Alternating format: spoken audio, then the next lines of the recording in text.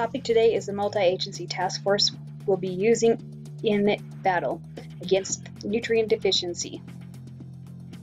Agency is the NNDF, and I am Agent Krista Corgatelli. Last night, deficiency continued in its successful raids in the city of Athlete, causing havoc on the streets of bone turnover and cardiovascular, endocrine, nervous, immune, and mental functions.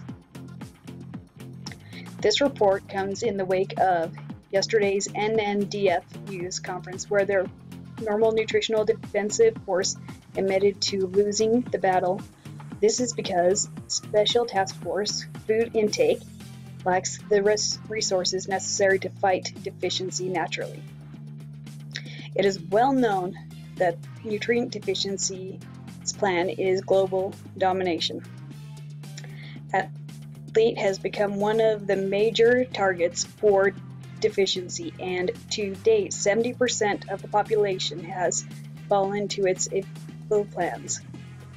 This briefing is to inform the leaders of the multi-agency task force that in light of the recent attacks, the FI will be supplementing their forces by requesting help from their hero league, FFSS, who has agreed to send vitamin D in response to this crisis.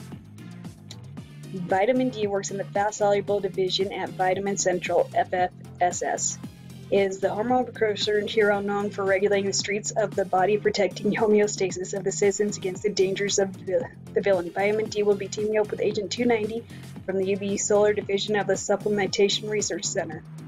To reduce the chance of toxic exposure in the athlete, they will be taking the fight to deficiency, Skin's Fortress, for use of solar technology to defeat deficiency. This plan depends on the multiple factors with the goal of rescue athlete from deficiency and all of the minions within 8 weeks.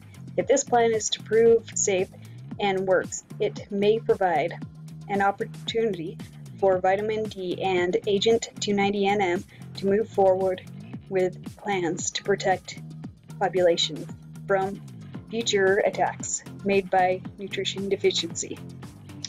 This is contact information, our references, and our call to action.